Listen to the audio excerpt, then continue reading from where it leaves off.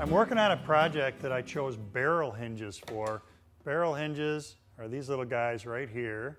And what I like about them is that when the door is closed, no hinges showing on the front, no hinges showing on the side. That's the good news.